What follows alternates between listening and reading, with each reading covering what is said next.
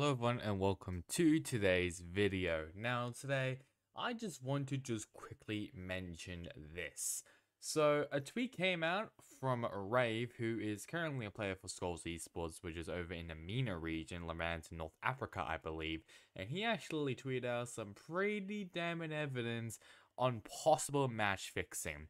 So we'll just quickly, I will just talk about, well, I'll click here and I'll just try and read it out. So basically, first, Rave was signed to Skulls Esports on February 13th, who was competes in the Levant and North Africa team.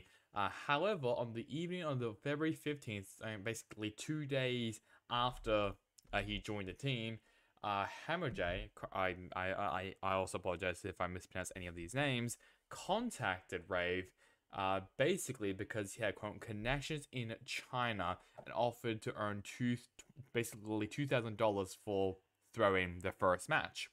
Obviously he has been against basically throwing, which completely makes sense. So he basically said no. Fair enough. Hammer J actually deleted the chat as well in Telegram, which is a bit sus, we'll say. And then so he reported the incident to the manager of the organization. And he also talked about as well to some of the pro players, but didn't actually mention it was actually Hammer J who said it. And apparently some actually have pointed out that he's done this before for throwing matches for money. Basically he's just a very weird, interesting guy, we'll say. Definitely very much loves to throw because of money. Next thing as well is that the manager said that he would keep an eye on Hammer J, and if it turned out that he was still evolving in fake matches or throwing matches, I should say, he would be kicked from the roster. He was satisfied as he continued to worry that the team might actually intentionally lose matches and leave him in the dark, basically not letting him know and stuff. And if Riot will probably accuse the team of fake matches, and he risks that he will be part of that, and his career in Valorant will be over, which makes sense. He then told his teammates in Skulls Esports that were shocked and began to communicate with the leadership of the organization and wanted to basically kick Hammer J immediately off the team. However, this is where it gets a bit spicy. A few hours after talking with my teammates, the team captain informed me that the management had decided to kick Troublemaker, who was most opposed to keeping Hammer J in the lineup, and bench me. So the team captain, if you're wondering, his name is Animal, and we'll have a look at the roster soon.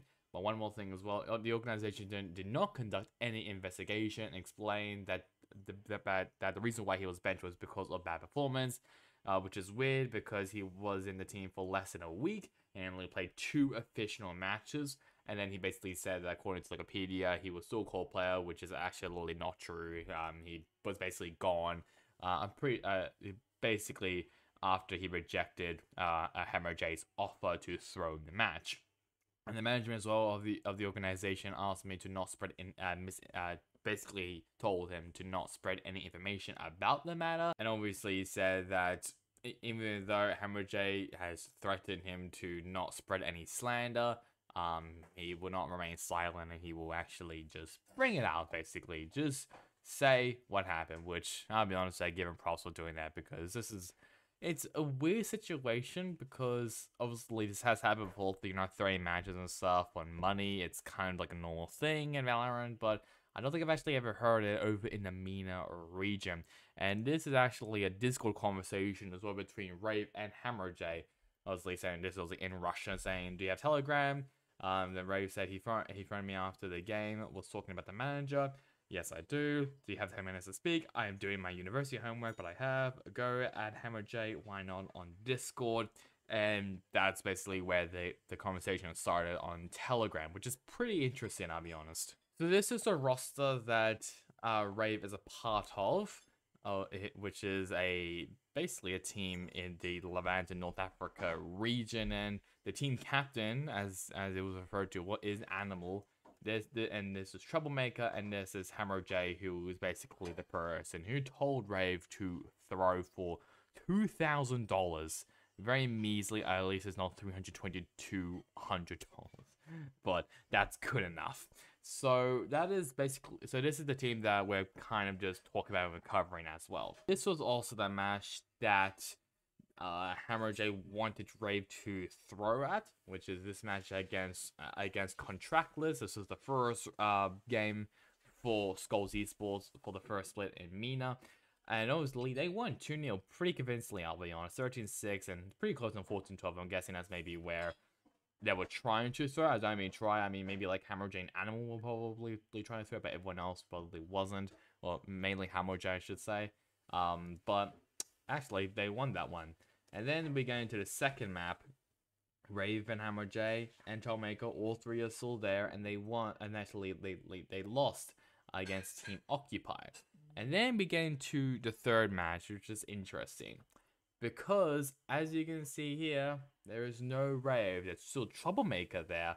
And Hammer J is still there as well, including Animal. But coincidentally, there was no Rave. Which basically does confirm that Rave was indeed benched after the second match here against Team Occupy up. Because he basically said no to Hammer J to throw. Now, the Troublemaker one, I'm guessing he's probably benched by now. If not, he will be leaving the team. He just hasn't been announced yet. But I'm not really too sure about that, because obviously if we go back here, it does say that after a few hours after talking with my teammates, the team captain Animal informed him that the management had decided to kick Troublemaker, who was most opposed to keeping Hammer J in the lineup, and bench me. So there hasn't actually been any confirms about Troublemaker actually leaving the team. Like, we still go to Skulls Esports, even in VLR. He is still on the team right here. And Wikipedia as well, he's still technically on the team. So I'm guessing it hasn't not been announced yet, but that's something pretty interesting that I've noticed. So whatever happens in the situation, I do hope that it gets resolved pretty quickly.